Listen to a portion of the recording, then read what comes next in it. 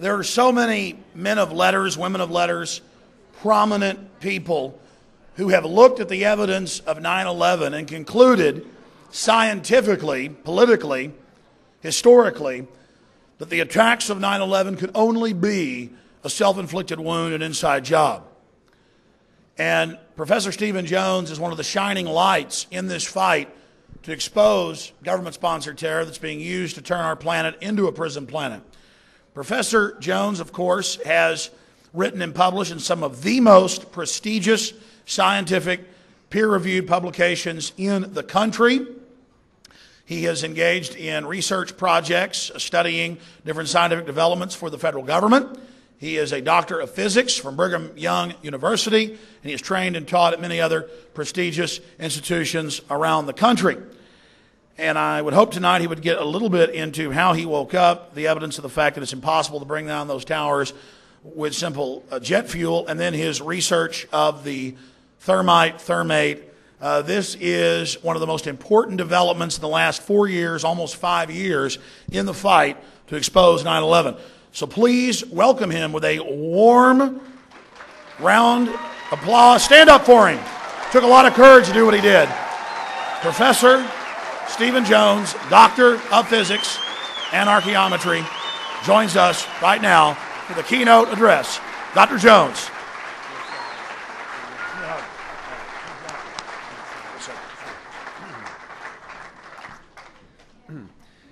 My wife said this evening as we were having a quick bite to eat, I hope you had a bite to eat, she said, you know, Alex reminds me of Patrick Henry. She said, them's fighting words. Them's fighting words. I thought that was pretty good. Okay, so let's see. There we go. Great. That's always a relief to see that the slides are going to work. So I'll present some answers to objections and questions. I will talk about thermite and thermate as we go along. And I decided to take this approach. You know, as I meet people, I get lots of questions. And I thought, well, how about if I answer some of these questions that I get all the time? Okay, the first one is, where is your famous, or some say infamous, paper published? I just am curious how many, and there's the address, or you can Google on, you know, if you Google on Jones thermite, the first thing that comes up is Alex Jones thermite. And I think my paper is second, but that's okay. Okay, you'll see. Just a question. How many of you have had a chance to look at this paper? I just wonder here. Okay, good. Okay, but not everybody. So there's a chance for you to read that. It's in Espanol and Japanese and I think Finnish too right now, but I'm not sure where the Finnish website is. Okay, I'd like to announce tonight the Journal of 9/11 Studies. This now will contain other scholarly papers.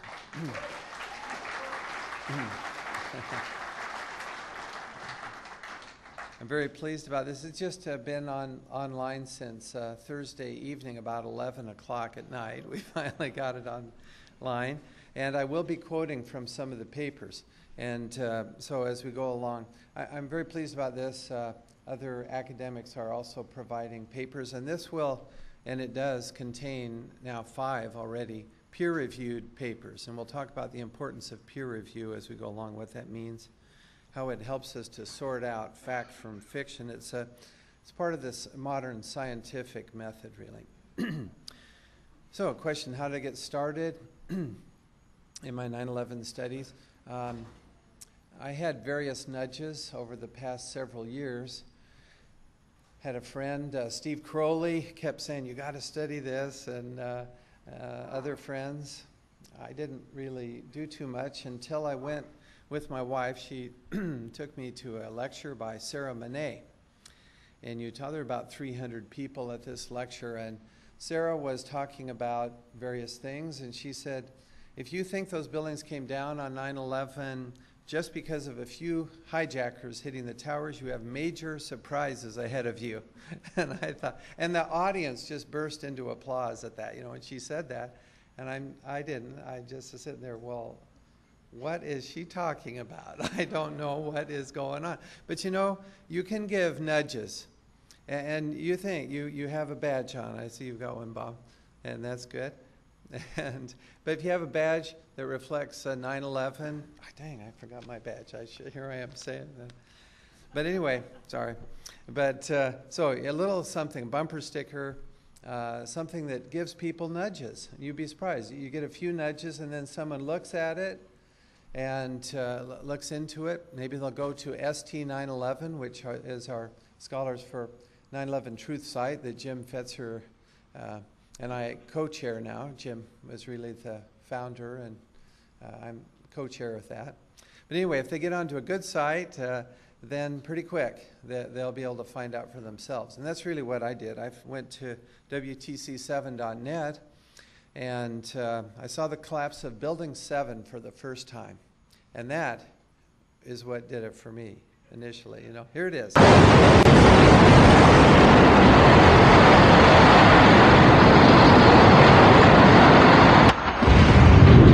On the left is Building 7, and on the right is demolition of a building in Oslo, which looks almost identical. And both of them collapse at near free fall speed, but just a little less. Here we go.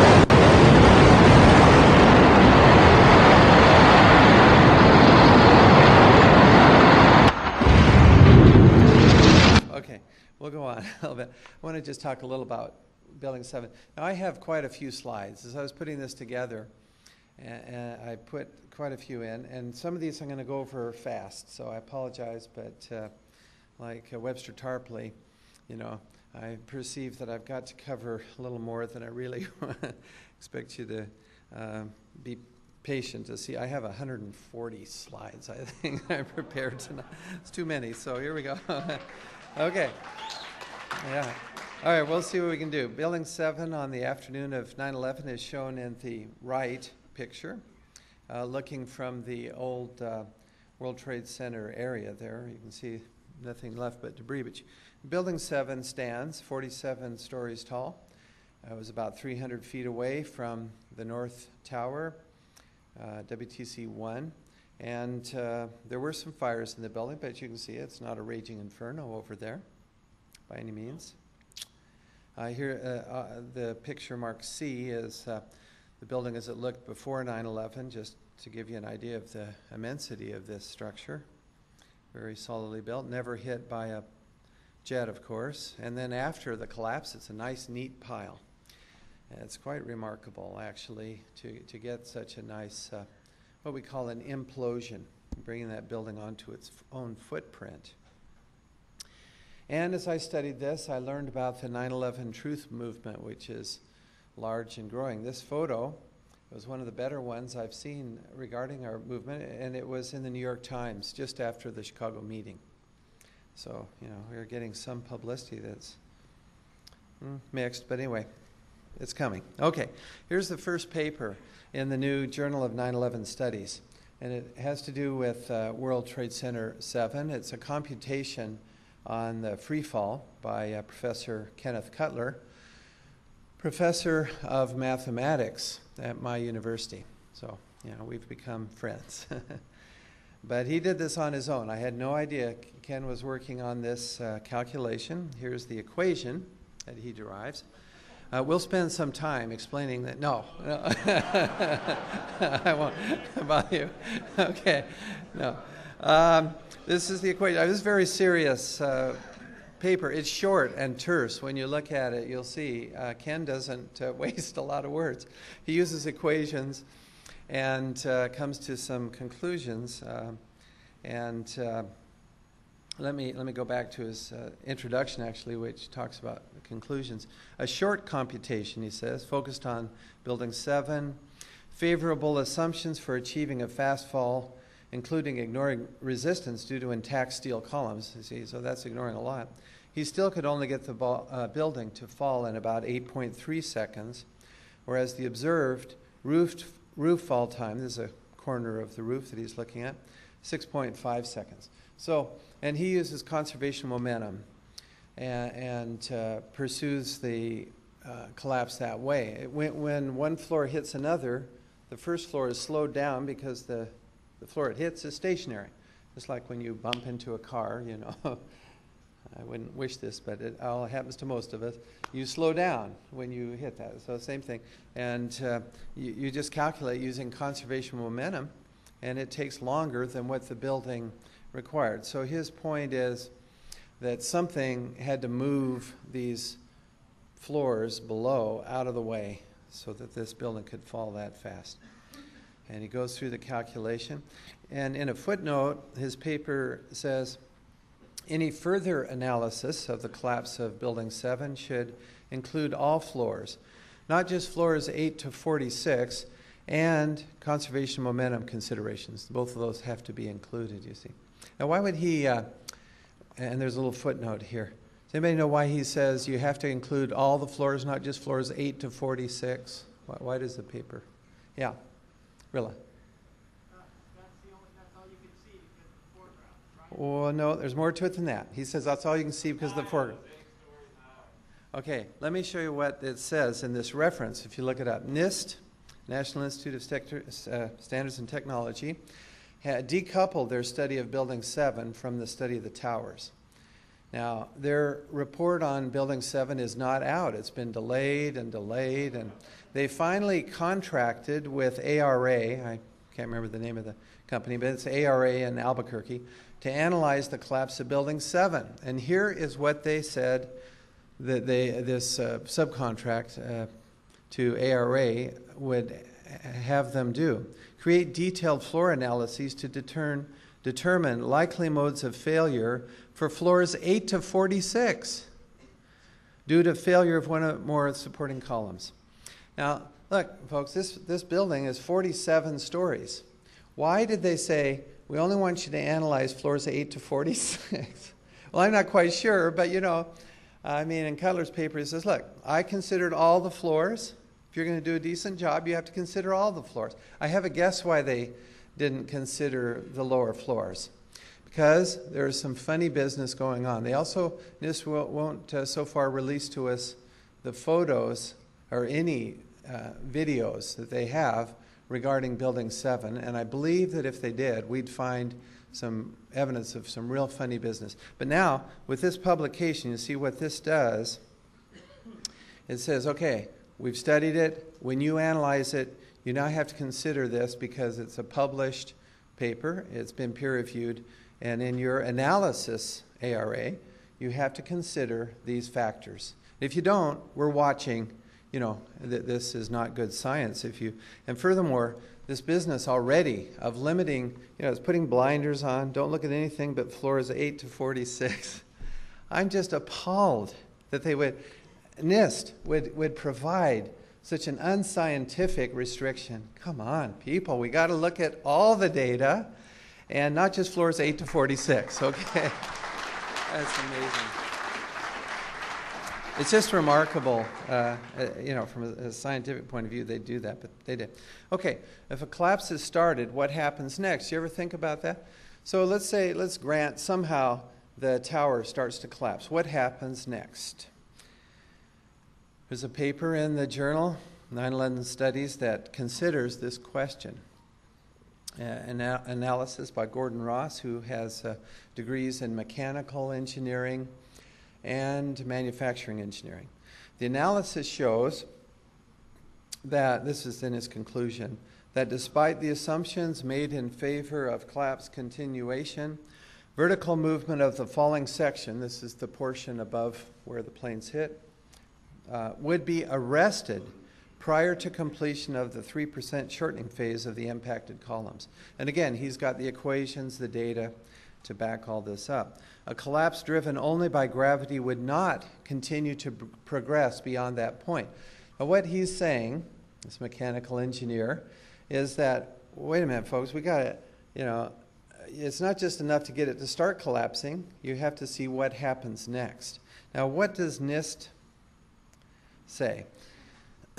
In their report, which they put out, was last October, as I recall, September or October, NIST said their report on the towers The focus of the investigation was on the sequence of events from the instant of aircraft impact to the initiation of the collapse of each tower. For brevity, this sequence is referred to as the probable collapse sequence, although it does not actually include the structural behavior of the tower after the conditions for collapse initiation were reached. In other words, we only take it to the point where things get started. No more. Again, the old blinders are on. On page 142, they express the same thing. Their computer simulation, which they resorted to because their models, back up a second, the NIST actually contracted with Underwriter Laboratories to build models of the World Trade Center floor trusses and test them, the floor assemblies, and subject them to severe fire tests. What happened? They did not fail. Now, there was some warping. It didn't fail. The building wouldn't even start to collapse according to the fire tests. Those are actual experiments, which I like. That was a good thing to do, but the buildings didn't collapse, you see. But so then they went to computer simulations and they got things to fail, but only to the point where it starts to collapse. Excuse me. What happens after that? I'm a scientist. I want to know, does this thing keep going or does it stop? NIST. The results were a simulation, again, they resorted to that, of the structural deterioration of each tower from the time of the aircraft impact to the time at which the building became unstable, i.e., was poised for collapse. Now, what Gordon Ross here is saying, the mechanical engineer, is saying, look, we'll take it the next step. We'll see. And he uses conservation momentum and conservation of energy. These are laws of physics, the fundamental laws of science now, conserving energy and momentum. And he says, here's what happens when you look at all the energy losses and everything. It drops, and then it just stops. It's like, I woke up this morning thinking about this paper, okay? I don't know. And but there's an analogy that came to me because it's in his. It isn't, this particular analogy isn't there, but the math is there. So what if you think of the towers as the 240 perimeter columns as a big spring? Because see, what he's saying is it flexes when you hit it. It flexes. That's like a spring. Okay, there's some give to it, and in the center of the tower, there's another spring, 47 support columns up the center. So what you got is nested springs, and when you drop a block, and if I had a chance to go to a store to buy some big springs, I would. Okay, big spring, a small spring in the center, that's your model. You drop a block on it, what happens? Well, it just disintegrates. No, it doesn't just disintegrate, It gives, and that's his point. It gives. I mean, I suppose it's possible it could, but as he goes through the math, it doesn't disintegrate. It gives, and then that's it. The collapse does not continue. Amazing paper. I hope that he'll be here and give me a break. I'll listen to Gordon talk and explain it a little more. So we call the NIST final report, this is a forum we have in our scholars group, the official pre-collapse theory.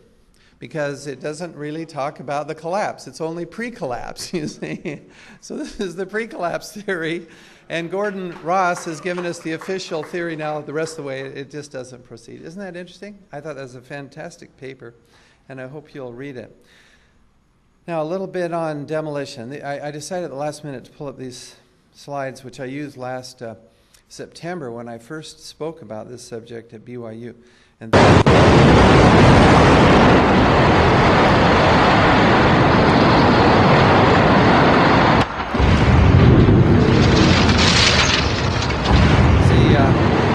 is how you take down a building with explosives.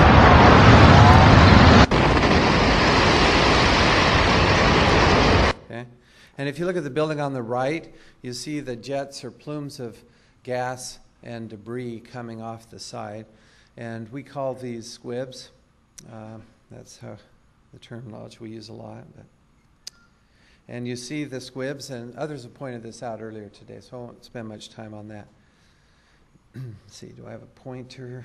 You can see the squibs though, can't you? Here's one. You can see that one real clearly. And notice this one. They tend to be in the center of the building, or maybe stretched across the center some, but my pointer's gone somewhere. There we go. Anyway, this one's right in the center. This is an interesting one. Very obviously high energy, and you see the debris it's carrying with it. You see that? I can't keep my pointer going, but in the squib you see some debris carried with that. Oh, I'll talk more about super thermite as we go on. Now, see, so I don't want to read all of this, but the green, let's read some of this. Sometimes, though, a building is surrounded by structures that must be preserved. In this case, the blasters proceed with a true implosion, demolishing the building so that it collapses straight down into its own footprint. Now, this is not easier. It's much easier to put explosives and have the building topple over. A law of probability. And that's what I mean when I say the law of increasing entropy. I've been in question about that. What I'm talking about is the probabilities here. I'm using it in the broad sense of this law. That is, there's much more opportunities for the final state to be toppled over than just straight down. There's only one of those, and there's a lot of others, you see. So that's what I mean. This feat of bringing a building straight down onto its own footprint requires such skill that only a handful of demolition companies in the world will attempt it. Well, what the heck? Just put a few random fires in there, maybe some damage, and you saw the towers, they just fall straight down. I mean, what's all this? What, you know, see what I'm saying? What's all this? Right? Okay. And you better patent that one real quick before somebody else thinks about it. You know, just some random fires in the building. Hey, it'll come straight down. It's great. You know, quit paying these companies all this money. Okay. No, seriously, when you demolish a building, and this is the point. You see, look at the picture there. You can read if you want, but I'm not going to spend too much time. But the point is important that the way the blasters generally proceed is first and second blasts are way down low. You pull out the supports. Pull is the term. Yeah. You pull those supports on these columns. Remember, these huge columns are supporting this building. Well, you've got to weaken the building. And sometimes they do pre-cutting, actually. They go in and cut the supports, weaken things before. Or you can do it, as it says here, with blasts, which I think Willie Rodriguez, right? He was down in the sub-basement area of the tower. Was that the North Tower? And he hears this huge explosion just before the plane hit, he reported. Okay? Now, why would you do that? Well, you want to weaken the building down low, you see. Now, the official theory is that all the weakening due to planes, a plane in each tower, and then fires, all of that was in the upper levels. Huh? So again, it won't work. I mean, okay, so let's see if okay, let's look at some squibs,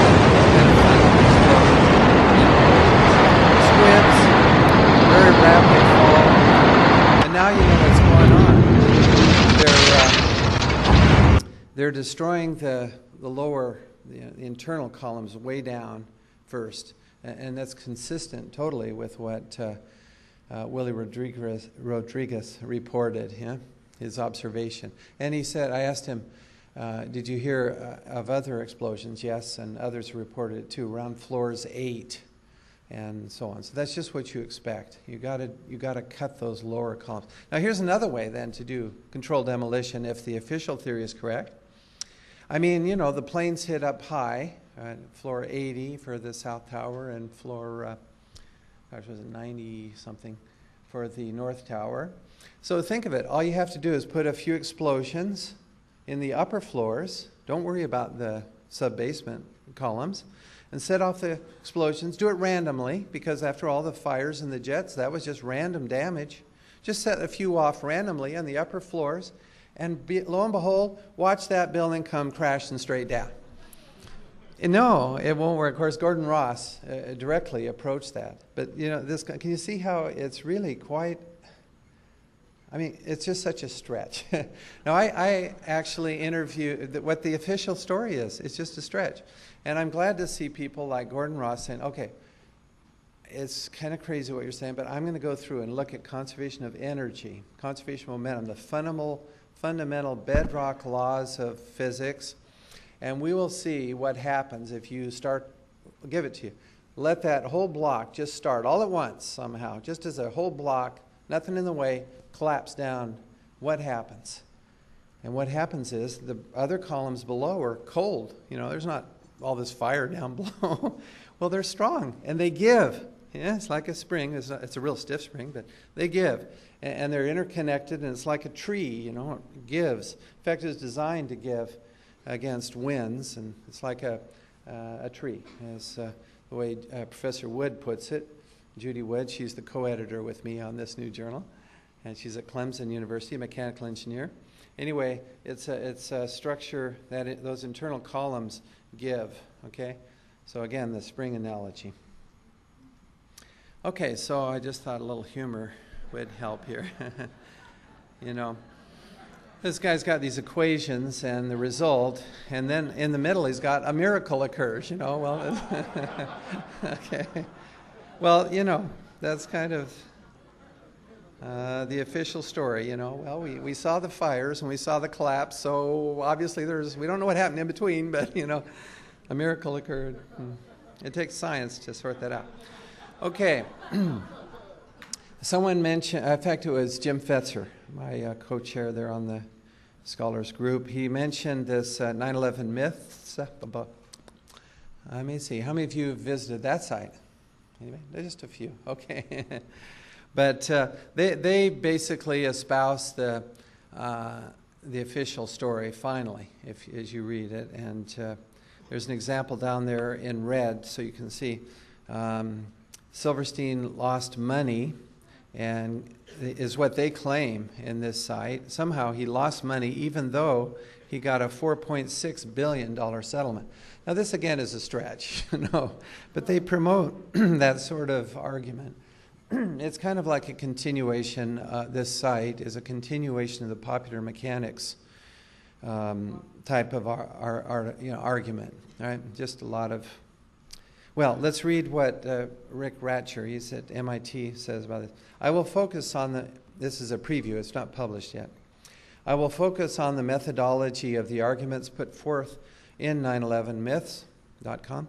Give the top 10 examples of half-truths, false information, speculation, but no substance. And so he'll write an article on the art of discernment. This is something we all need to learn. Take down the key and critical arguments that collapses the entire deck of cards. So, to give you an idea of what sort of things we're doing in this journal. We do take critiques seriously, and he will be answering those. Question arises, what else do I do besides 9/11? Not much lately. Although we did get a house, my wife and I did get a house in the country, which we kind of like. We're trying to get a little more self-sufficient, you know, independent. Okay, so, but here's the thing. Now, Ye Samaki visited me, and I gave him, he and his companion there, both from Mali, Africa, gave them some of our solar cookers, which I invented about 1998. You see the parabola there, and I discussed this more in Chicago. Here's some data. I mention this partly because, just to show you what else I do, partly, but also to say I've worked in the energy field, solar and fusion energy, doing research in those two areas for essentially all my career. When I started at BYU, I was thick into what's called muon catalyzed fusion. And the other fact is we may need these type of cookers. As you know, as I was listening to Alex talk tonight, there's also, you can write that down if you want, the solarcooking.org, a good group. Anybody, well, hopefully, are there any solar cookers out there? I've cooked a lot of meals with this. Anybody else by any chance? Okay, yes. Girl Scouts, all right. Did you use a box cooker? Okay, but this funnel cooker is much faster. Box cooker will cook food. It works. It's, gosh, about 120 or at least years ago. That was a box. And you let the sun in through a window on the top. It's well insulated. And it takes 3 or 4 hours typically to cook food in those things. The solar funnel cooker will cook food in about an hour and a half, except beans. And even those, if you soak them overnight, an hour and a half. Okay, as you can see. And on the right, there's, and also lower left, a cooker that uses charcoal briquettes. So on rainy days, you have a backup. Now, here's what I was thinking as I was listening to Alex talk. And we'll talk about the dust. I'll go over it kind of quickly, though, tonight because of, we're all getting probably a little tired. Some are hungry. My wife got me a treat, so I'm not real hungry, fortunately. But I know some of you are. But anyway, the point is, I had to agree with Alex. It's clear from this dust episode, this highly toxic dust, and the thousands that are sick, many are dying. Some have already died because of this toxic World Trade Center dust. Okay, the point is, our leaders seem willing to lie to us to our hurt. Now, this is not a pleasant situation. And it occurred to me as he was talking, what would they do? We take for granted our infrastructure, electricity, water, transportation. What if they cut, just an example, what if, to get us to buckle under, for example, I don't know, they don't like us, made them mad somehow. But if they cut off the grid, cut the power, bing's gone. I don't have my flashlight with me, so we're all stuck, but we could probably make our way out. Now, when the power is off, it's very difficult to cook food. We have electric stoves, but even if you have a gas stove, well, a gas stove actually you probably could, because you could light it with a match. But how about your furnace? That has a thermostat. It's not going to work it won't work without electricity. So we get stuck in a hurry. Well, you can take care of heat with warm clothing. And I'm sorry, I just don't think that we can take for granted that our grid is going to last. It's actually quite fragile. I don't know, in Southern California, are you still having the rolling blackout thing? No? It's gone. They fixed it? Enron did that to you. Okay, well, they didn't like you, I guess. But anyway, the point is, it could happen again, as much as we hate to admit it. And the solar cooker is one way to prepare so you can cook food. You're independent of the grid. You don't have to be afraid of them saying, we got your grid cut off, but, we blame it on Iran. And, so wait a minute. I don't need the grid because I've made some preparations. Okay, so we share values. And I noticed Alex talking about this too. We share values of truth, caring for others. We care about long-term concerns. We love our country, our Constitution. These are values that prepare us in this struggle in which we're engaged. And these are my motivations here. Okay, this is the next question. Doesn't your work on cold fusion discredit you? I'll let you be the judge.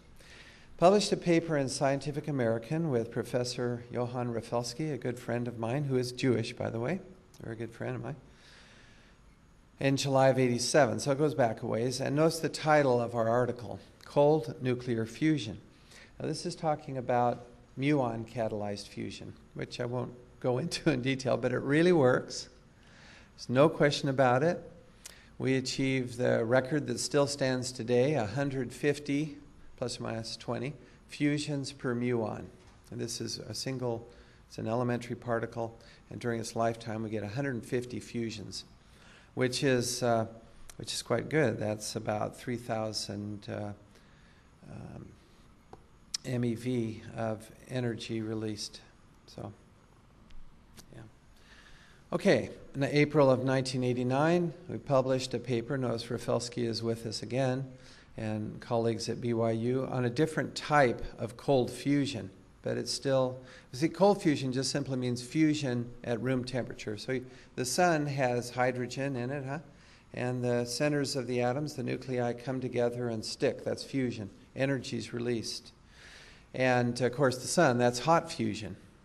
And we're talking about fusion at room temperature, or below actually, but approximately room temperature. Our record was achieved in liquid deuterium, tritium. Those are forms of hydrogen. But anyway, in liquid, so it was at about 21 Kelvin. It was very cold. But that's where we had the record number of fusions with muon catalyzed. Now here we're talking about fusion in metals and fusion in the earth. And so it's published in a peer-reviewed article. Of course, this is Nature. It's one of the most prestigious, along with Scientific American, publications in the world. And it was peer-reviewed, 4 reviewers. I assure you, this was not an easy thing to get this paper published. It was published. And 9 years later, we have Kasagi, and then shortly after Zursky, confirming finally our results with 100% reproducibility, which is one of the touchstones of good science. You have to be able to do it every time.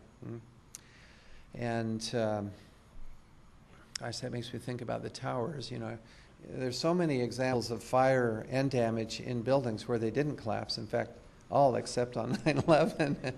And so where's the repeatability for these guys? You know, I mean, if fire will bring a building down, why didn't it happen at the LA Bank building? You know, and well, the tower itself, one of the towers that had a tremendous fire, and the Madrid building, and the building in Caracas, and so on. You know, these huge structures with fires, they never collapse totally. Now there's partial, of course, collapse. That's different. But I'm talking about total, straight down collapse. That's only 3 World Trade Center buildings. Repeatability. Okay. Thank you. Okay. So those are interested in cold or metal catalyzed fusion, which is not all of you, probably taken a chance to read that, so I'll go on. But just to say, the method here, what finally, see, in science generally, you do experiments, and finally you get something that's a breakthrough. You nail it. We say the question mark is gone on metal catalyzed fusion. It really works, and here's a little more data. I mean, we expect the materials on the right, for example, that whole list, those behave like theory predicted they would. Our hypothesis, which goes back to 85, a paper we published in Journal of Physics G, is that no, their metals should catalyze, that is, enhance nuclear fusion. Some metals will do better than others. I realize you're not too excited about that. Maybe you are. I'm excited about this. Okay.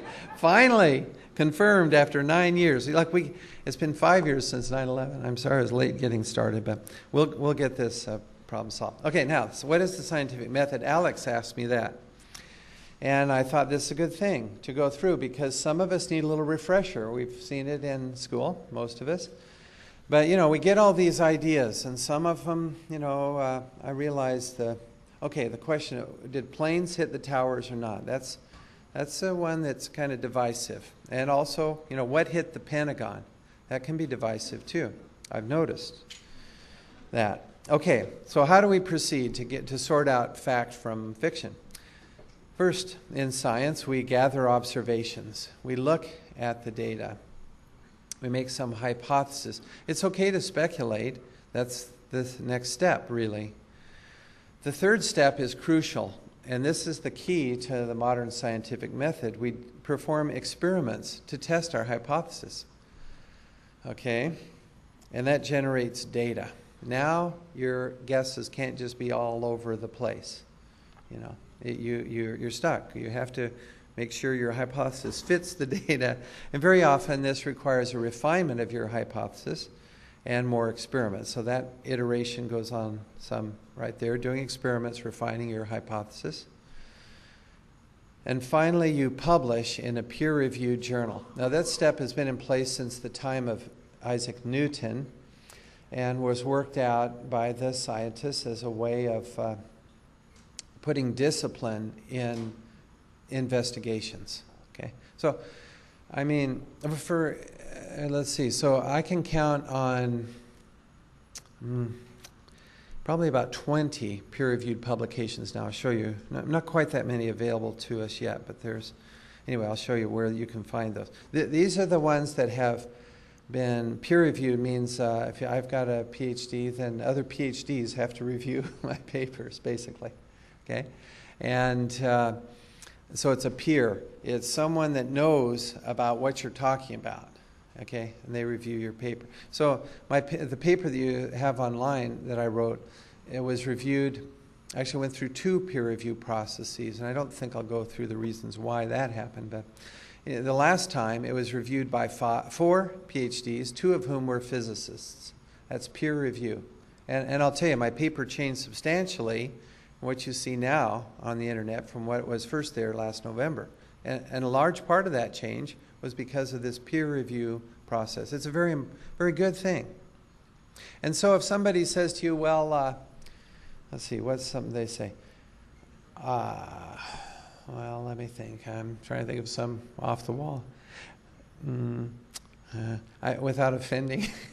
Okay, you know, there's these missiles, maybe a shot from pods underneath the jet. Okay, that's a possibility. But there's nothing peer-reviewed out there on that. And if someone writes up a paper, they submit it to our journal, that's great. We'll send it out to people to review. These guys then will say, oh, wait, did you think about the bump on the, you know, it exists on the jet? Reflections, the fact that when aluminum hits a plane, it's going to tend to scatter and it could even catch on fire. I mean, you know, did you think about those things? And, you know, I'll give you an initial burst. You probably haven't heard that, but that's just something that comes to mind. So that the point is you get the input, and so it's a filter. So you have these ideas, and in order to be published, you have to go through this filter, which is like running the gauntlet, and then you have peer-reviewed papers. Okay. So here's the scientific method then generally is we start with the facts and we determine what conclusions can we withdraw from those facts. The unscientific method, we start with a conclusion and then we find facts to support it. And you laugh, but this happens all the time. And so now you say, wait a minute. What is I put on the book there, Muslims did it. I put that there. That's the foregone conclusion. You know, Muslims did it, we must attack Afghanistan and Iraq. That's the conclusion. Just find facts to support it. This is called, I call it putting on the blinders. We only look at facts that support the conclusion. This is bad science. Another example of extremely bad science is the steel shipped to Asia, melted down and destroyed. So here we have this ancient scientist. After years of relentless study, laborious research, and numeral calculations, I have ascertained that no 2 snowflakes, there's 2 snowflakes that are exactly alike. So what does he do? Right. He just destroys the evidence, right? Now this is called pathological science. In fact, if you read down there at the bottom, extremely pathological science to destroy evidence.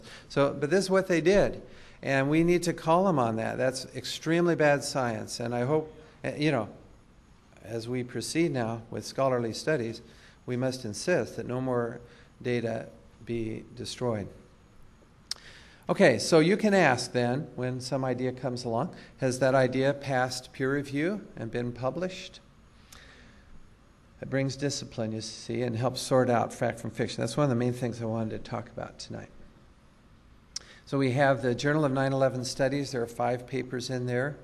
We have the Hidden History of 9/11, 2001, Paul Zaremka, a professor. And this is in Research in Political Economy. That just came out last month. It's available on paper form, book. And David Ray Griffin's book, this is the one that my paper will appear in. My paper is also published in Global Outlook, which I appreciate Ian publishing that. So that's available. Okay, now the question I get, are there any publications that support you or refute you? Structural engineers in the new civil engineer, as soon as the NIST report came out, jumped on this. They pointed out as a well-respected Civil Engineering Journal. World Trade Center disaster investigators at NIST are refusing to show computer visualizations of the collapse of the towers, despite calls from leading structural and fire engineers.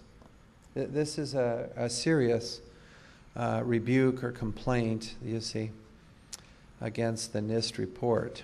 Let's read down here. NIST should really show the visualizations. This is University of Manchester professor of structural engineering, Colin Bailey. Otherwise, the opportunity to correlate back to the video evidence and identify errors in the modeling will be lost. Well, they just refused to do that.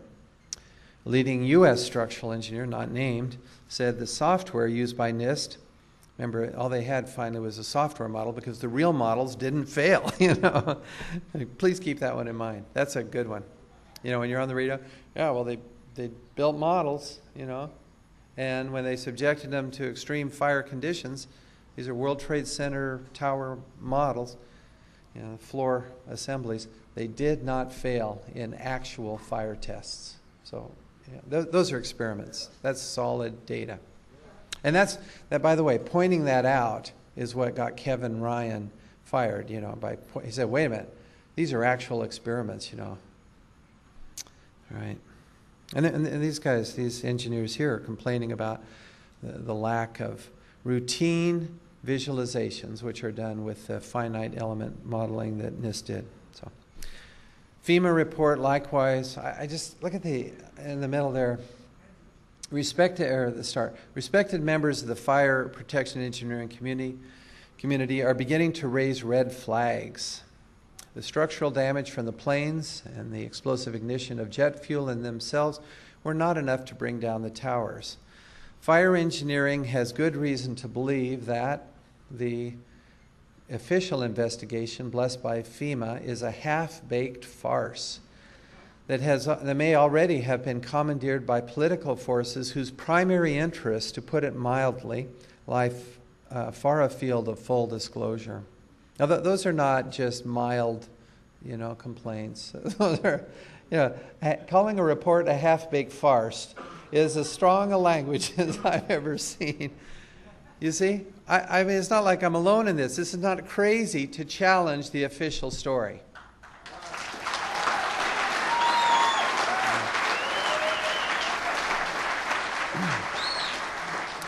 Okay, now here's something I'm quite sure you haven't seen before. This is published in a newspaper, Provo, where I live, Daily Herald. A letter to the editor by Alan Firmage. I mean, he signed his name. He's an emeritus professor, civil engineer, and he's retired. He says, I feel obligated to reply to his conspiracy theory. He's talking about my report. And now in yellow, the structural design of the towers was unique in that the supporting steel structure consisted of closely spaced columns in the walls of all four sides, just the sides. The resulting structure was similar to a tube. And then his argument is based on that. Now, folks, this is just wrong. Look at the photos. You've seen them. Is this a hollow? Okay, yes, there are 240 perimeter columns. It's fair to say that's like a tube. But what the heck is that in the middle? You know, those 47 core columns. And that's been the nemesis for these official explanations since day one. And it's what Gordon Ross says, you know, where the big block hits that, man, it's going to give, but it's not going to collapse. Yeah? It's strong. It's cool below there, huh? This is very important to realize this is not just a tube. Now, I got this, you know, early on as engineer, another structural engineer at BYU came over to my office. He said, well, look, Steve, you got to understand these towers were unique. They're like tubes. And I'm saying, no, I don't. He said, yeah, let me give you an example. He said, you take a pop can, he said, and you stand on it, and then when you have somebody just tap it, the thing will, because you're standing on it, it'll just collapse. And my thought was, well, what if you put, let me think, how can I explain this? A railroad spike in the middle of that thing, you know? I mean, it's not a hollow tube. And that, you see, but this is where they get this idea, and you have to, have you seen that, Chris? Hollow tube? Yeah, you talk. It's not a hollow tube. So you have to start with some very fundamental facts. And I mean, if you tried to publish this in a peer-reviewed journal, I hope the reviewers would say, well, you know, I've seen the pictures. These are straight out of my paper, by the way, these 2 photos. And others have shown them today.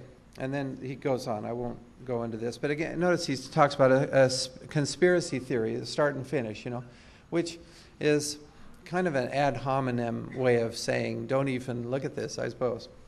Okay.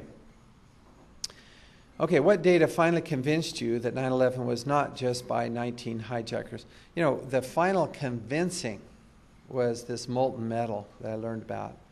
And so here's a picture. It takes a minute to come up, but this one has been stabilized and shows the, oh, he didn't change the word.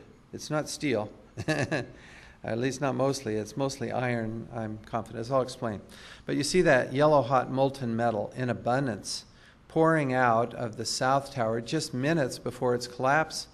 And as you get to see when it actually collapses, it fails at the same spot. I mean, it twists and buckles at the same spot. So this molten metal is a very significant event in the history. Oh, look at the white smoke coming off. Did you see that? That ash. That is totally consistent, again, with thermite, the yellow to white hot molten metal. And as the metal splashes against the cement, the columns there, you see the white interior. I mean, it's extremely hot, this molten metal. Here's a picture. It's mentioned in an appendix, a NIST report. I'm going to start talking about thermite. And I'm using the term thermite generally. If you add sulfur and some other goodies, yeah, that's thermate. But I'm just going to, it's the thermite class. And so I'm just going to use the term thermite for thermite class. The technical word is aluminothermics. So that's a mouthful. I'll just say thermite class reactions. But characteristic of thermite burning is this unusual flame. It's actually a reaction. It's white. You see it there in the middle? Between the 80 and the 83, right between there, that white, hot reaction region. And then again, the white dust coming off. Well, that's just what you expect with thermite reactions. Pardon? It's about 4 minutes it starts, and then it continues for several minutes. I mean, this is a lot of molten material. Thanks. Not just a cutting. Yeah, but it's pouring out of there. Yeah. Okay.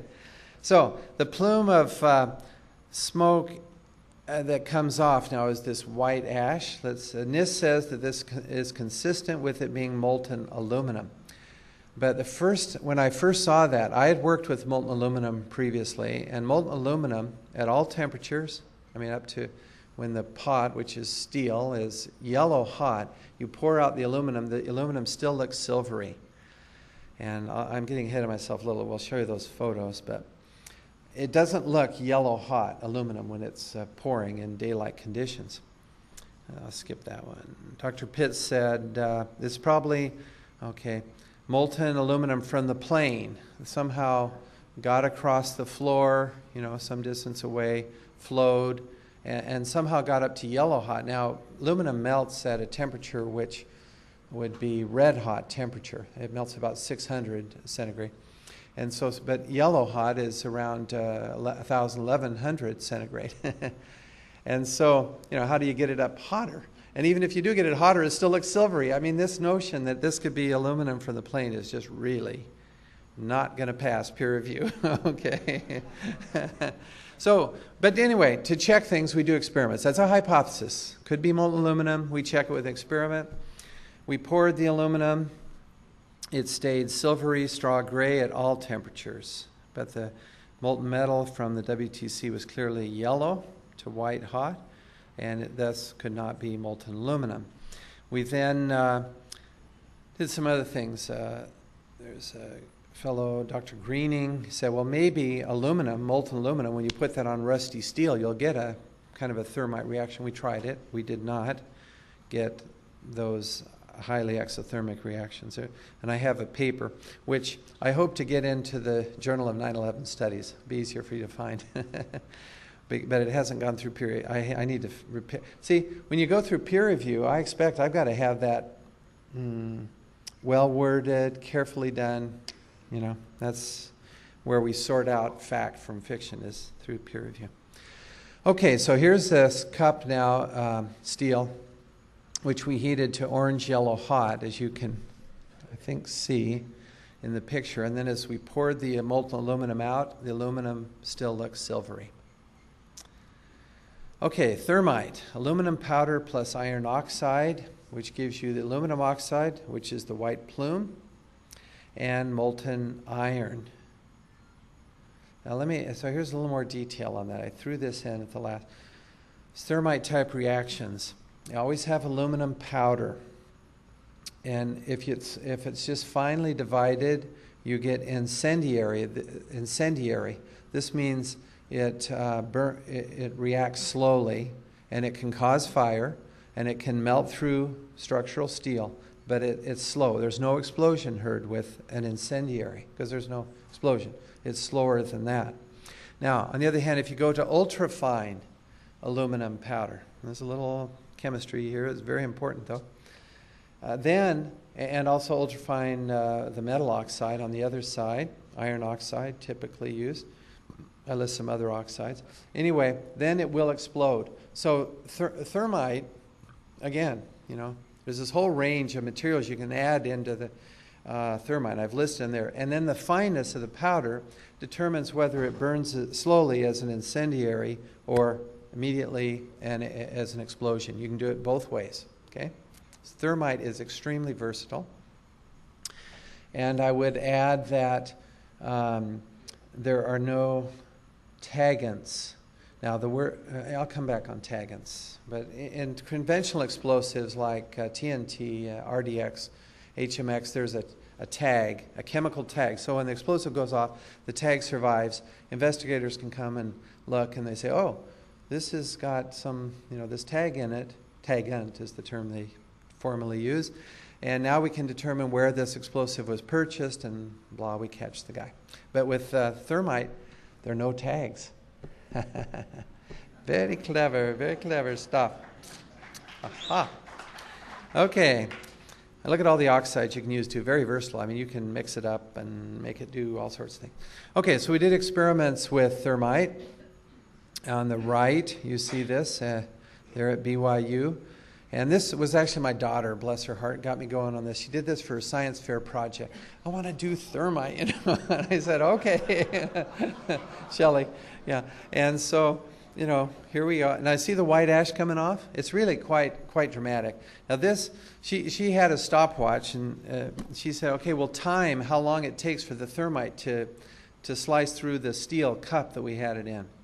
And so, we tried timing it, but you know what?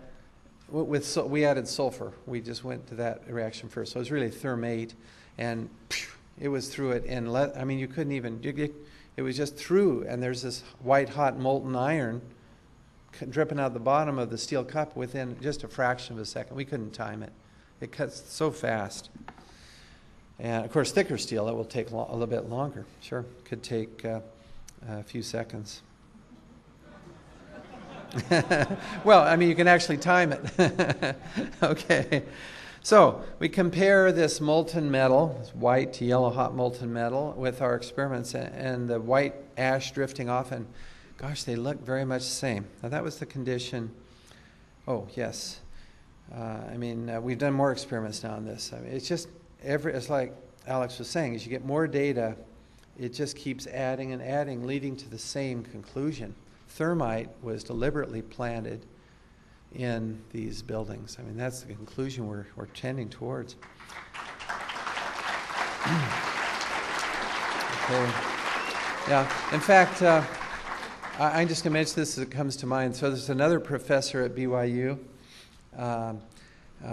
Professor Campbell, young, bright, very clever physicist. And he had heard I was doing these experiments, and I'll show you the data in a minute. We've actually analyzed now the the composition using an electron microprobe and other methods. But anyway, he says, well, how's it going? And I said, well, it's mostly iron. It's not, there's little aluminum, but it's not much. He says, so it's not, molten aluminum. I said, yeah. And then he said, well, what else you got in there? Well, there's very little chromium. He says, it's not the structural steel that melted. No, it's looking like thermite, isn't it? Yeah, what else you got in there? I said, it's got sulfur in it. He said, well, what does that do? He didn't know.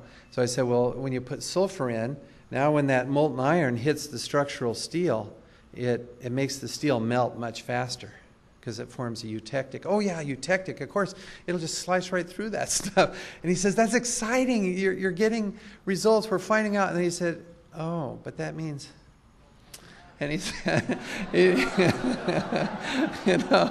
and he did. He reacted just like that. And he said, well, I'm excited for your results, but I'm sad for our country, is what he said. She's a good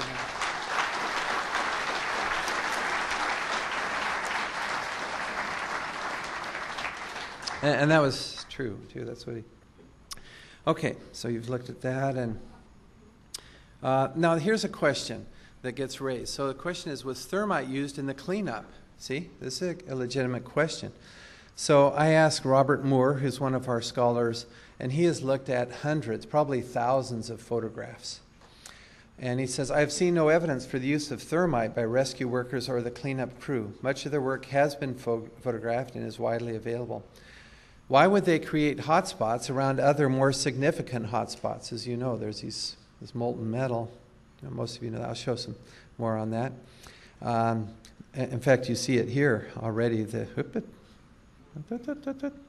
This yellow hot stuff before cleanup began, and Sarah Atlas saying the molten metal, she thought it was steel, and by the way, Loiseau thought it was steel too, but no, we've now analyzed it.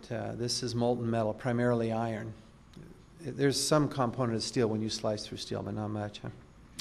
Anyway, this molten metal flowed in the pile of ruins, still settling beneath our feet. This is one of the very first responders that got there.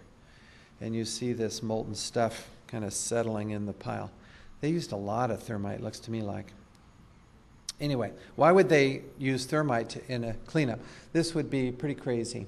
It's extremely dangerous stuff, very hot. But somebody raised it. It's just an example of one of these, I call it off-the-wall ideas. Somebody said, whoa, maybe they use thermite in the cleanup. Well, these enormous pools, we see the metal flowing out of the building.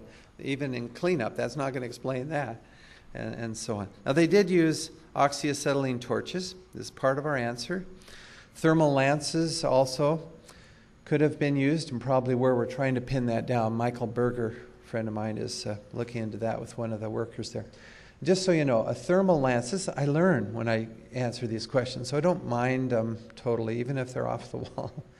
A thermal lance, or thermic lance, or burning bar, this is out of Wikipedia, is a tool which burns iron in an oxygen environment. Now, this is not thermite or thermate at all. It's burning iron, literally, in an oxygen. So you have, you see the tube that guy's got? He's got oxygen flowing up the tube, and you're actually burning a metal, iron, generally.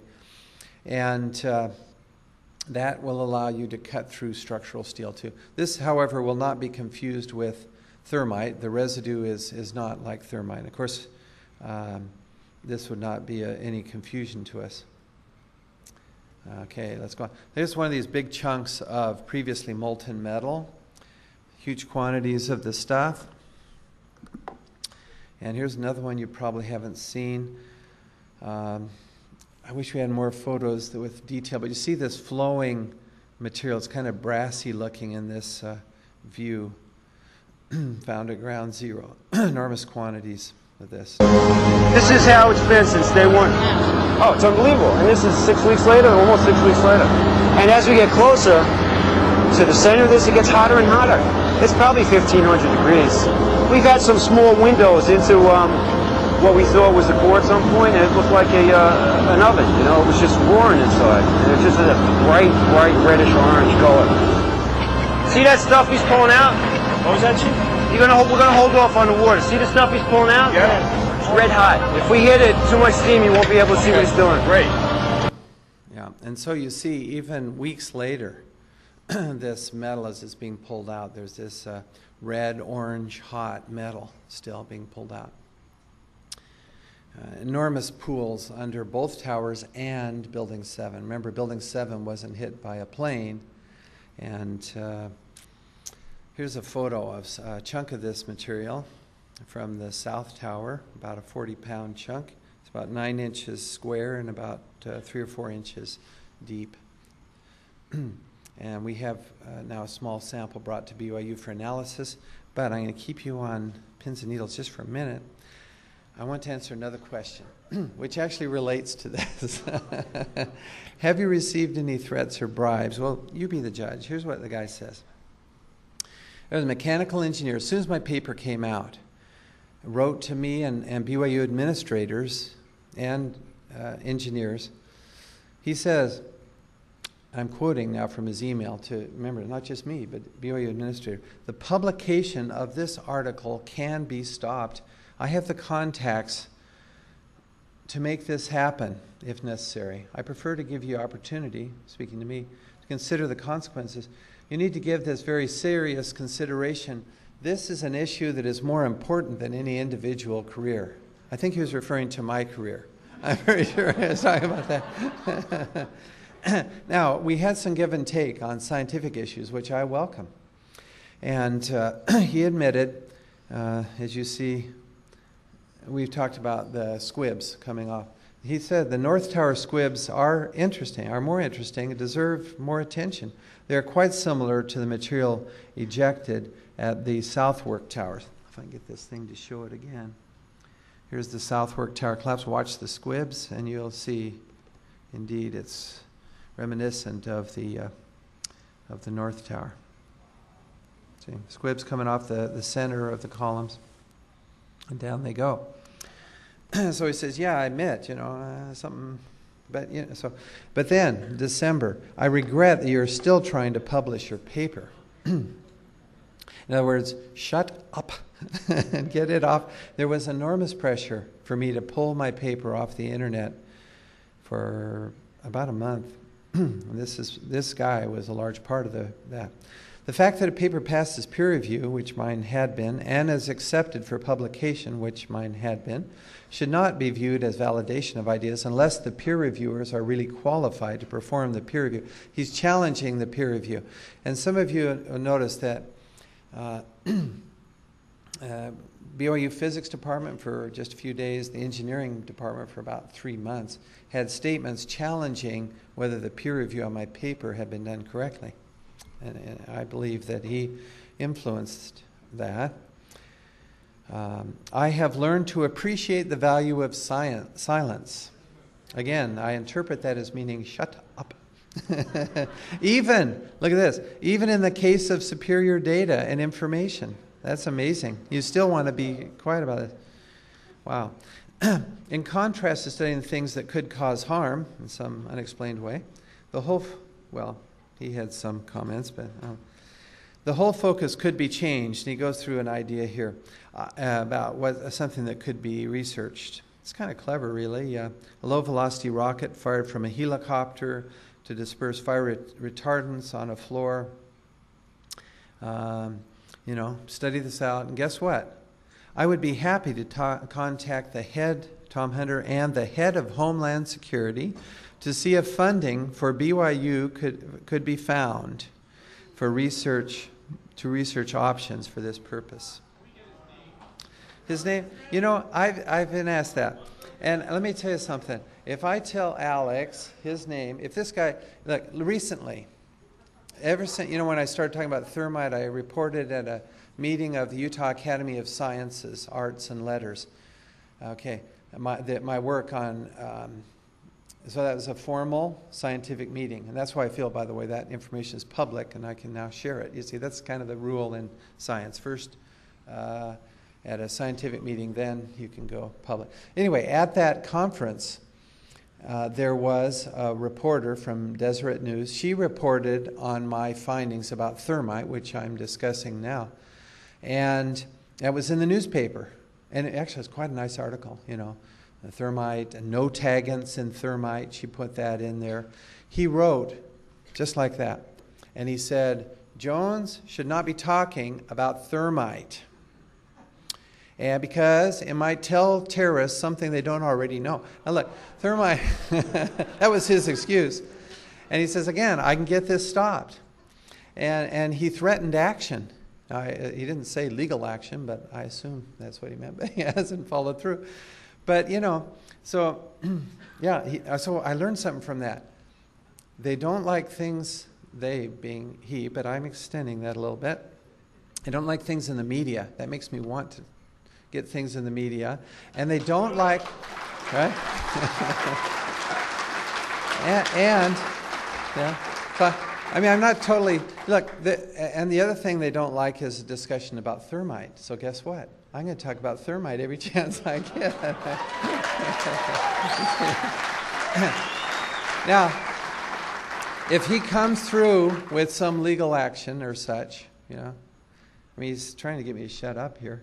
And again, notice this grant, and he mentioned this in his most recent one too. You know, we could get you a grant.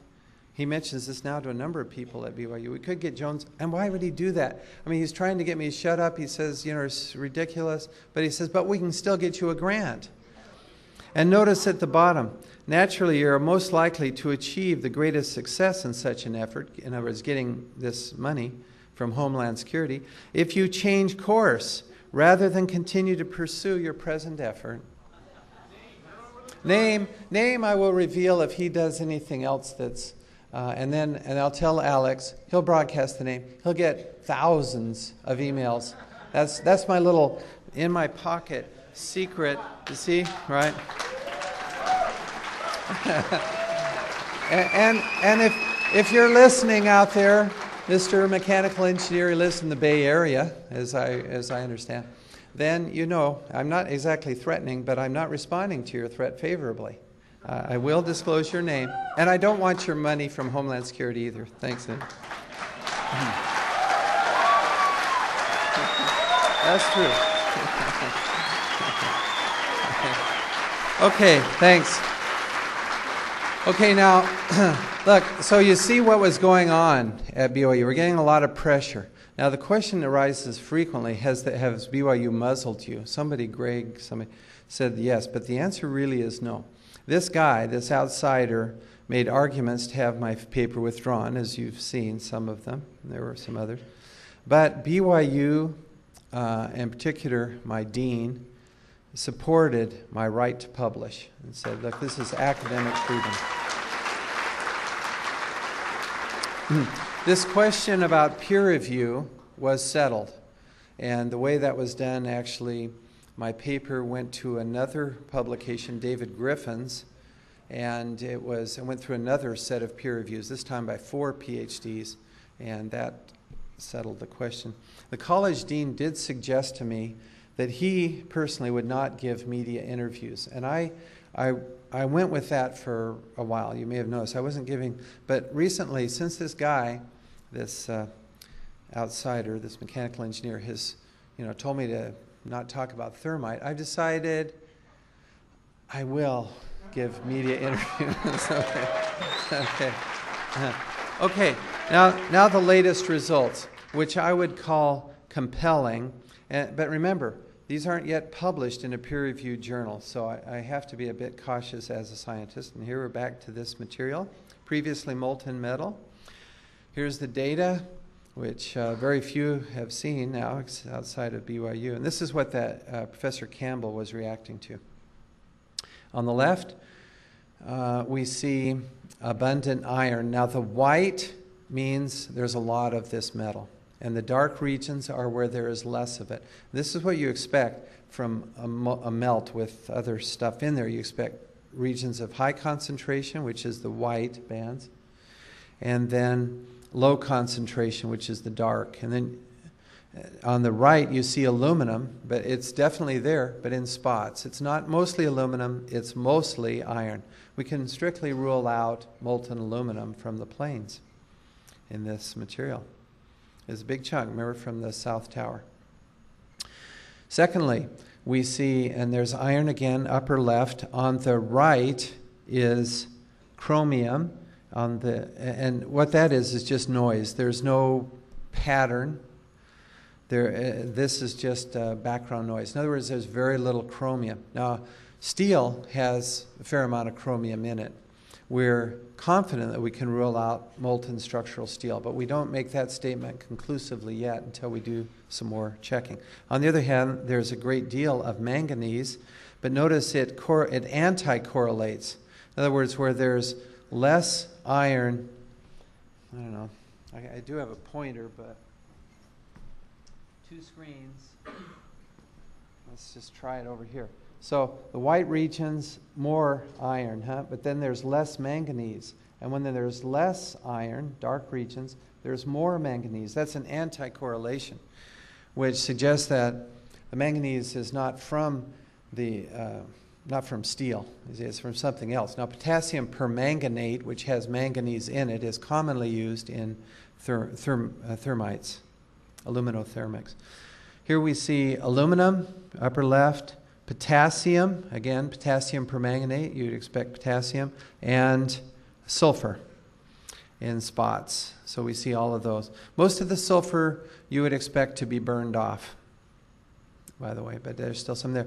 And as Jim Fetzer mentioned, is in my paper too. Another group, and this is in FEMA Appendix C. You won't find it in the NIST report, which comes later, but for some reason they just don't mention it.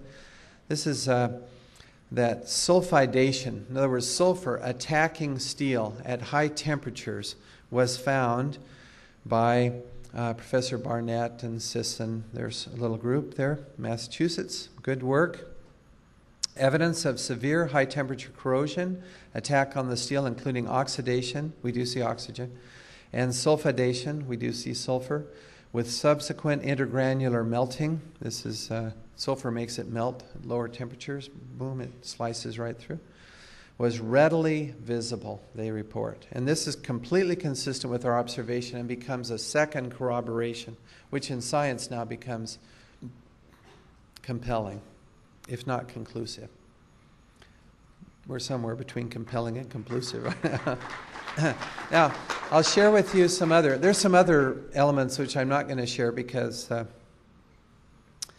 I just want to check them out first. But manganese in abundance, and lower right, you see the fluorine. Now, where in the heck does fluorine come from? That's unusual to have fluorine. Chlorine, yes, but fluorine, where does that come from? Well, in thermites, fluorine is present in an oxidizer, which we can all read this, a polytetrafluoroethylene. Okay, the fluoro in there is fluorine.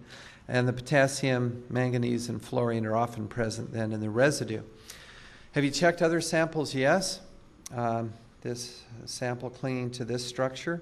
And by the way, this is one of the things I think that was overlooked by these fellows that destroyed the structural steel. They allowed steel to be put into monuments all over the place. There's dozens of these, and there is this previously molten material clinging to these structures. I consider that those are there, they're out in the public. So this brave woman, again, I'm not going to tell her name right now, but she, let's see if I can, anyway, she got a sample. Her husband actually put the monument together. He was a welder, and she saw this stuff clinging to it, and she said, well, it's going to be out in the weather. That stuff might get washed off or whatever. She gathered that off and put it in a bucket. When she heard about my paper online, she sent me this bucket of stuff, and it's got all this molten metal in there.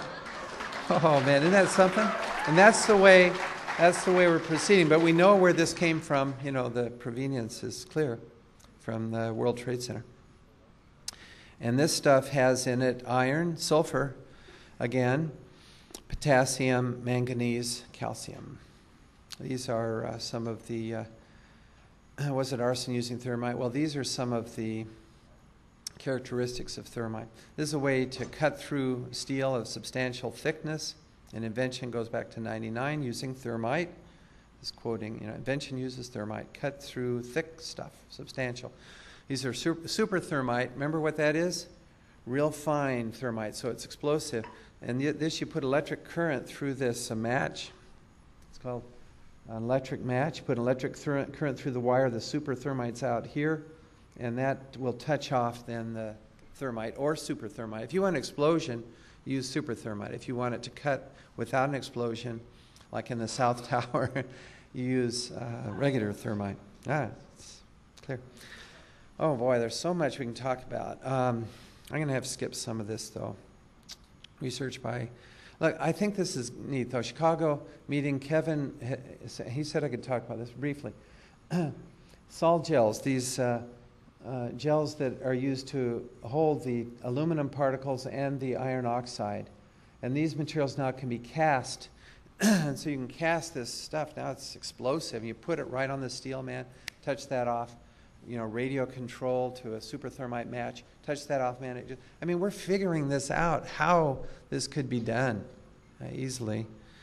And then we're seeing traces of this. But wait, with this stuff, this sol gel leaves this trace. This residue is not always there, but it would certainly be consistent with the use of these sol gels.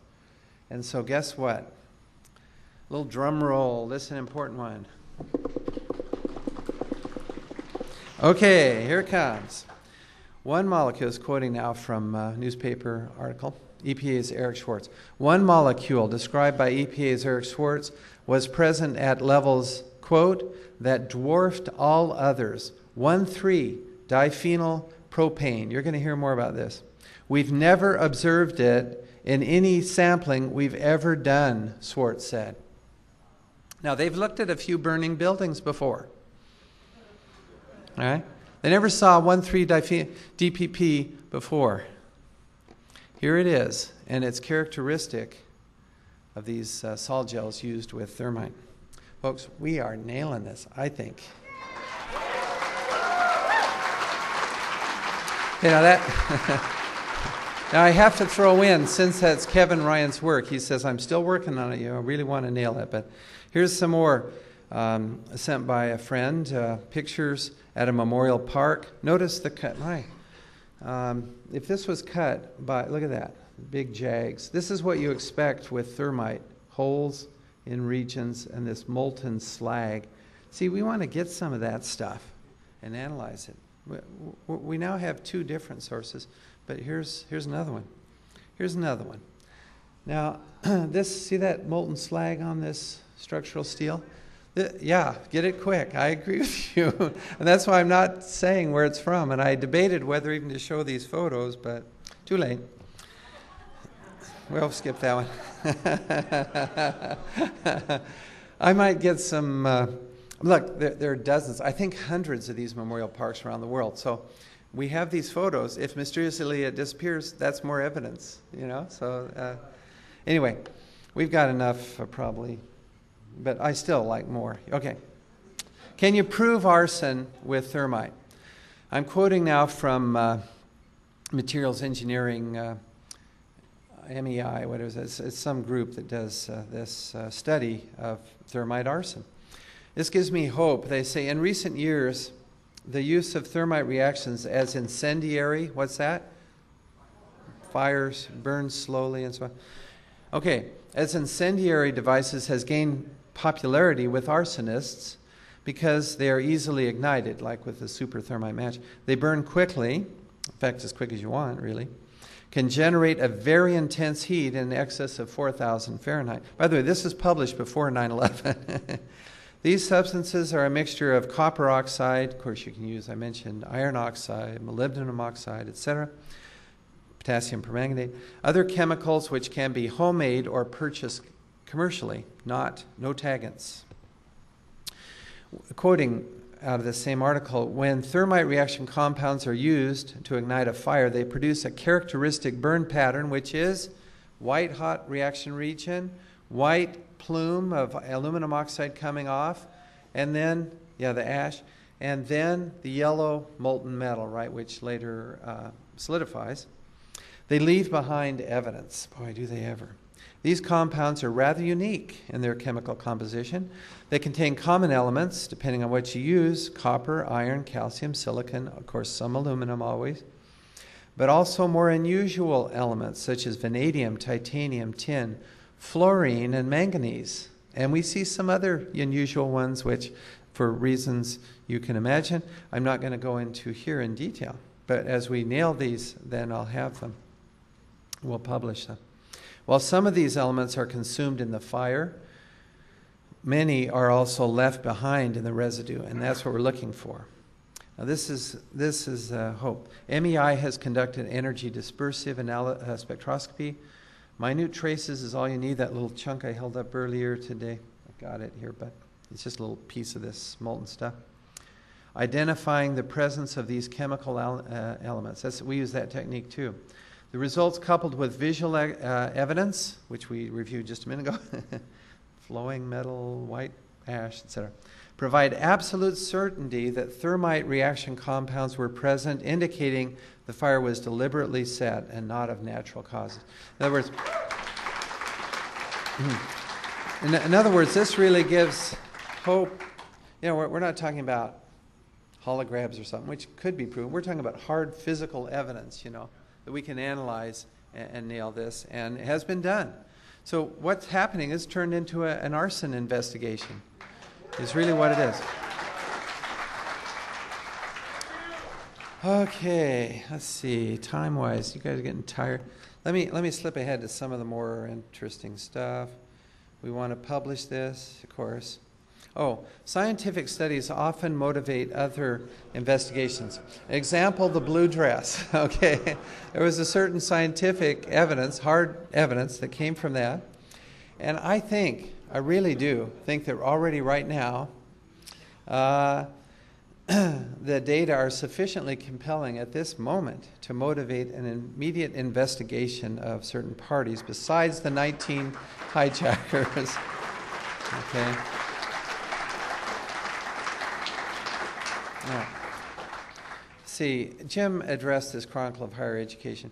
I just want to mention, this is an article that just came out, but I'm quoting this Jean Gravois. Look down at the bottom. What happens when science tries to function in a fringe crusade?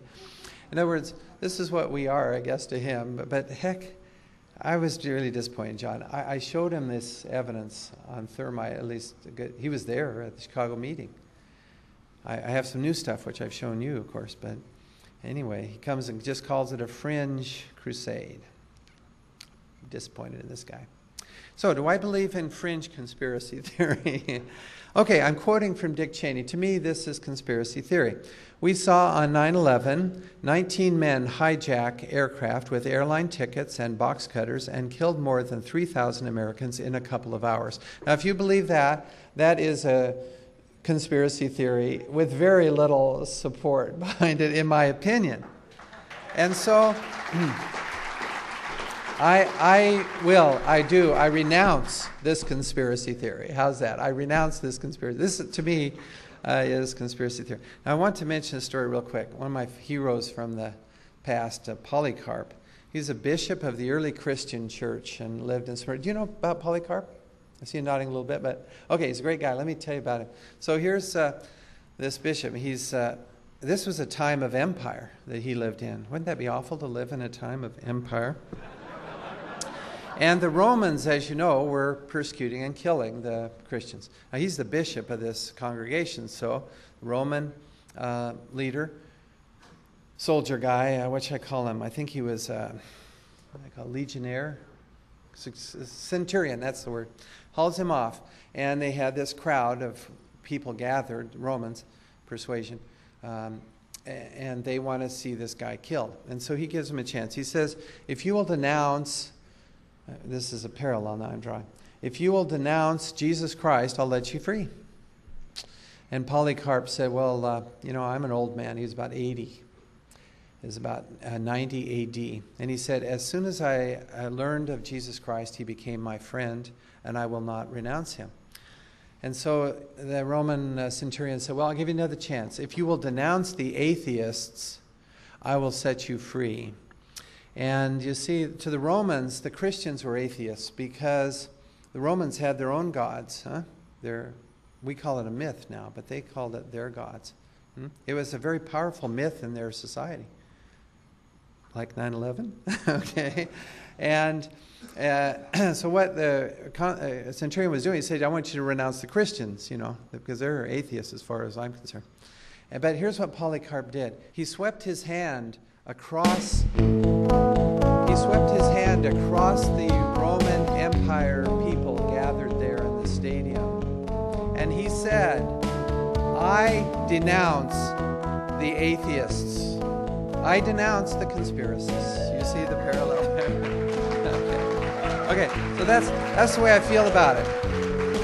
That's the way I feel about it now. So I feel pretty strongly about it. And I did write some words to this.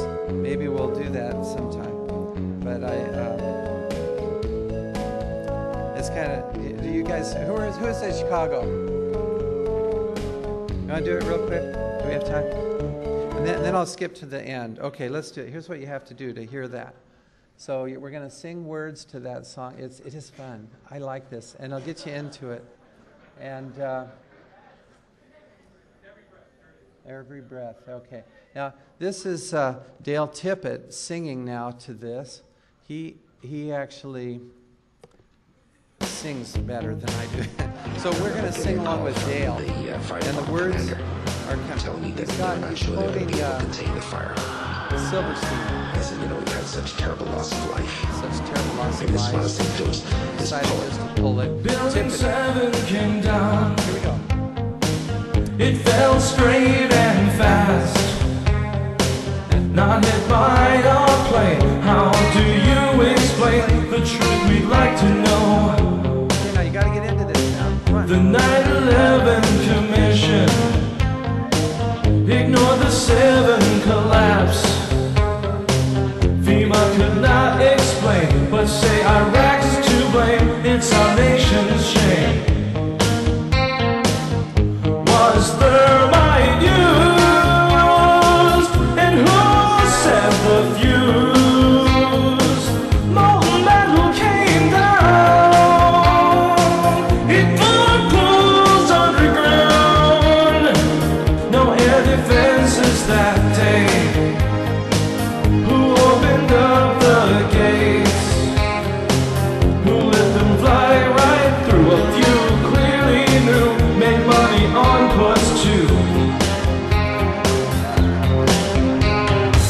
Since then, times, truth and laws without a trace. I dream at night, people wake up and embrace the neocons we can actually replace. I'm feeling bold and I hope the truth will be told. I keep on crying, people, sheeple, It's quite plausible that explosives were pre-planted in all 3 buildings and set off after the 2 plane crashes, which were actually a diversion tactic. Muslims are probably not to blame for bringing down the World Trade Center buildings after all. Can we stop this? We're getting prepared, so we won't be scared. We can tell another, we can help each other. We're a worldwide brother. He whispered in your ear that we're under attack. Why did you just sit? Did not know I'm surprised or care for children's lives. Well, we care for them. Another 9/11 will not get you to heaven. We want the killing you end. Another 9/11 will not get you to heaven. We want the wars to end. It's a hypothesis to be tested. That's a big difference from a conclusion. It was not even hit by a jet.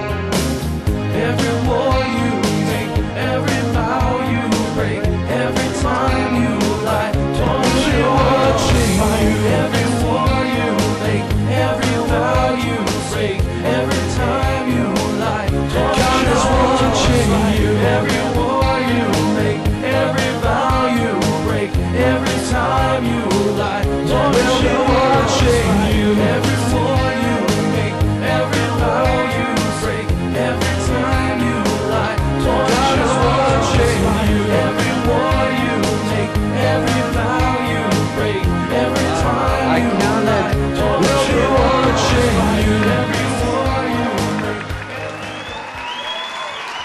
Thank you. Thanks.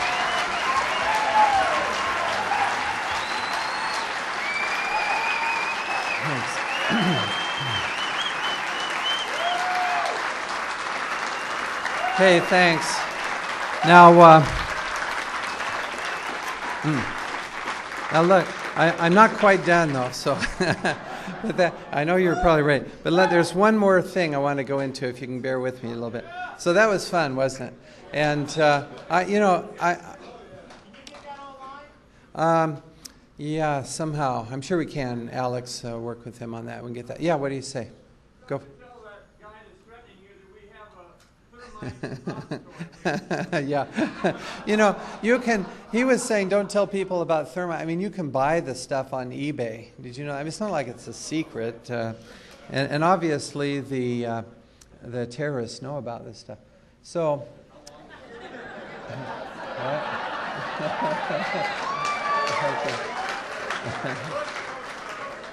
okay, let's go to about here. Okay, so we'll start with Ledeen. There's a lot of good stuff here. Ledeen is one of the neocons. They call themselves neoconservatives, you know. They came out, well, there's some history. They came out, most of them were liberals and call themselves neocons now. Ledeen is one of these, Michael Ledeen. Has the ear of Karl Rove. This is out of a BBC report. His view on the war on terror is clear. Ledeen said, Iraq is just one battle in the larger war. Bringing down the regime in Iran is the central act. This is scary. You can see these guys are after it. You can see the plan, you know. In his book, Ledeen said, this is chilling to me. In order to achieve the most noble achievements, the leader may have to enter into evil. This is the chilling insight that has made Machiavelli so feared, admired, and challenging. I don't admire Machiavelli. I believe in doing good, not murdering people for some. You know, it's ends justify the means. It's an old and very misleading philosophy. Richard Pearl, middle, we'll jump down there, again, BBC. For justice and liberty to prevail in the world, force, he's talking about killing, sometimes has to be used. It's nice to sit around and say we're in Europe, we believe in the rule of law, we believe in the United Nations, but this is before Iraq, you know. But Saddam Hussein is there, he's a dictator, and he has weapons of mass destruction, and are you going to do something about it or not? You see these guys' philosophy and how much they influence our policy, these neoconservatives. Could it happen again? Unfortunately, and that has been discussed, but here's a quote you may not have seen. This, believe it or not, is by Zbigniew Brzezinski. In the LA Times, April 13th, if there is another terrorist attack in the United States, you can bet your bottom dollar there will also be immediate charges that Iran was responsible in order to generate public hysteria in favor of military action. Well, I think he's right, but notice what earlier in this article, talk of a U.S.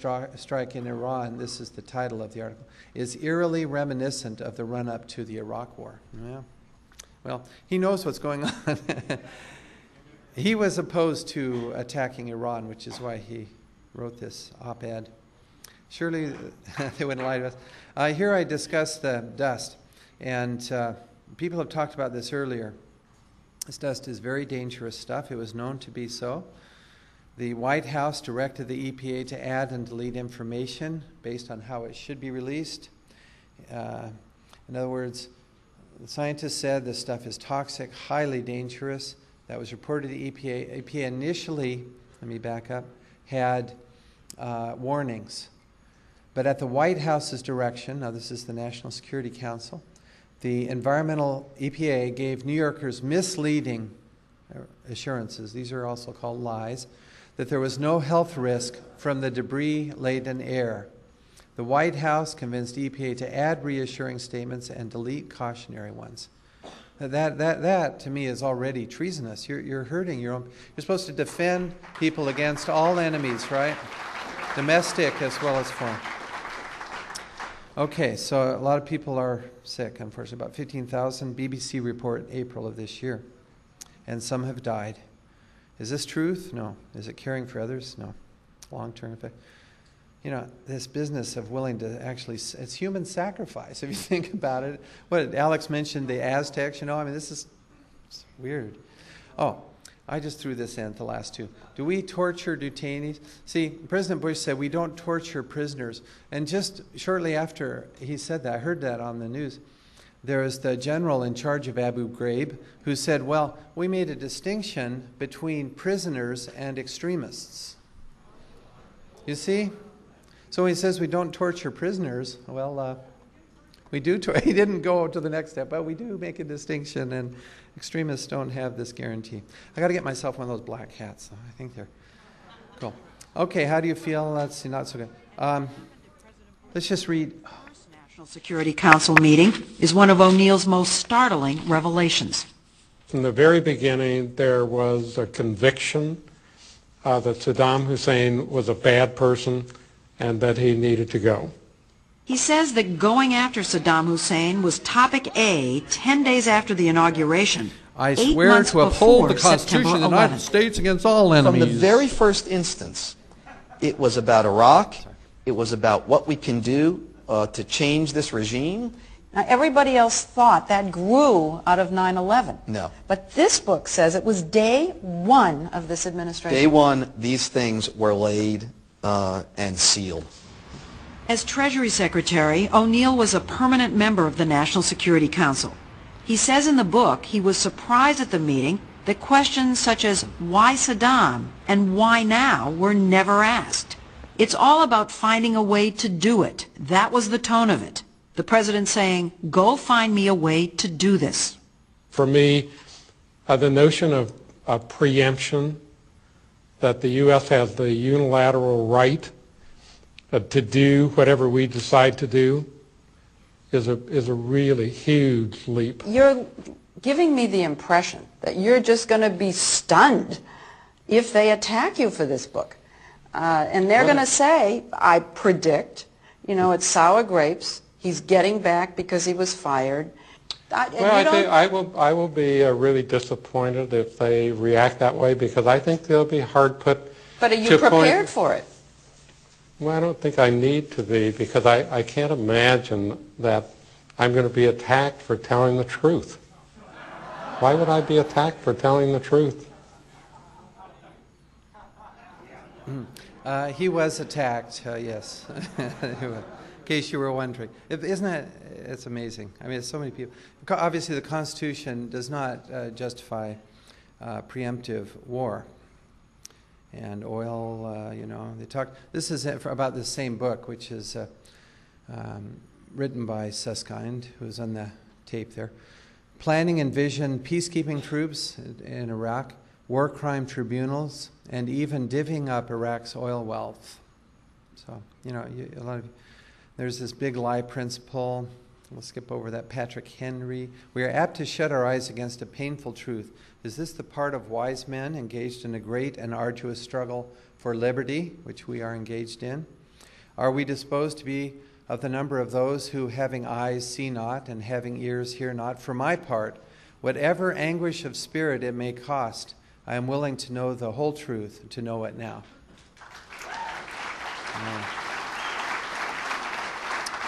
Okay. I'll skip all this good stuff. And the Constitution. I've already talked about preparing for the worst. I just want to remind you again. It's something a lot of people in Utah are doing for various reasons. But water, food. Just, you know, 500 pounds of grain, wheat, oats, whatever you like. You can get that for about $200 right now, or less. And that'll sustain you if you've got water. And, you know, a few other things, salt and a few medications. But it'll sustain you for about a year, 500 pounds. Great. It's only $200, you know. And, by the way, you can cook it in a solar cooker if they okay. The cooker, you have to, I'm not selling, I have a few left, but I'm giving those to, like the guys in Mali.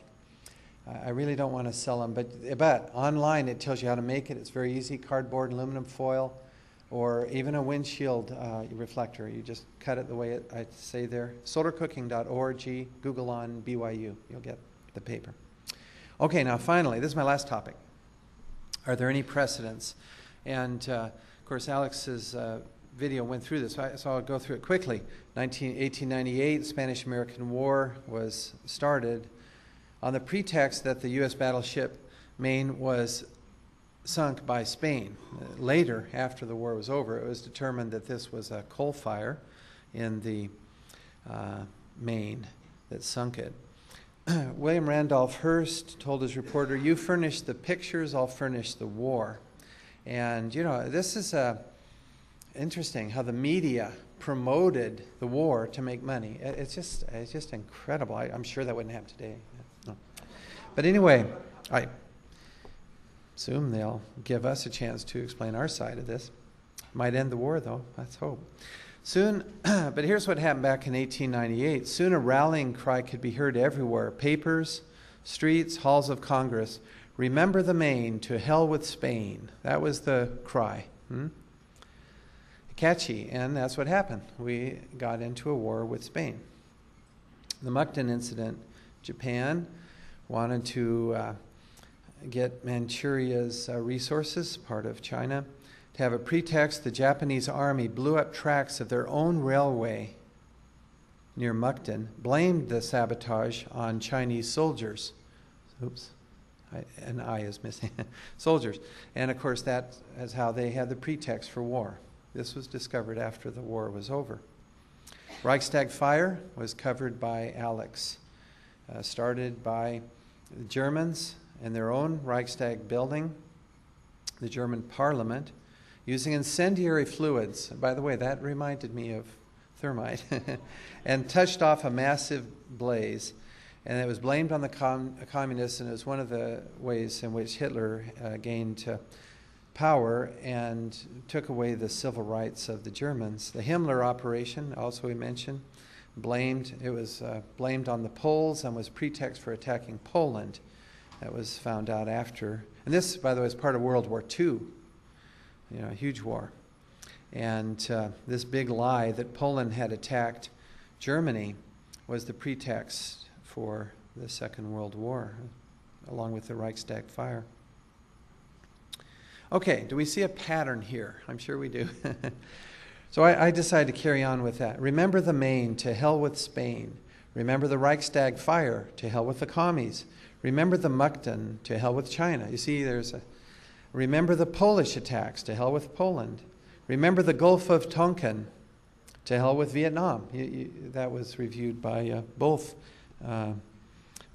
Webster and Alex. So now we just fill in the blanks. Remember the false flag operation, to hell with the country blamed. You see, this is the pattern. See? And remember 9/11, to hell with Afghanistan and Iraq. Remember, this part's still coming, to hell with Iran. You see how that works? Now, this is nothing new, people. This goes way back. And so people think it's awful, our country. Well, we have done it. We did it with Maine. We did it with the Gulf of Tonkin. And, this has got to stop. Now, there have been many false flag events in history. Remember, I wrote this before I saw Alex's thing. But we're thinking along the same lines. According to historians, and Alex, I checked, he agrees, never before in history has the truth about such events, false flag events, been brought up before the war ended. And it's our chance to make history, to bless our children and grandchildren. It does sound like Alex, but I assure you this is completely independent. I wrote this, Okay. Now I predict in this case that we will get the truth out during these wars. Not that we want to prolong these terrible wars, but we want to get at the truth. Now, this is my last slide coming up, and I'd like you to read it with me if you agree with this sentiment. This is kind of like an affirmation or a prayer or a statement of purpose. And if you'll read it with me, we say, "This time, before the war is over, we will get the truth out." Thanks.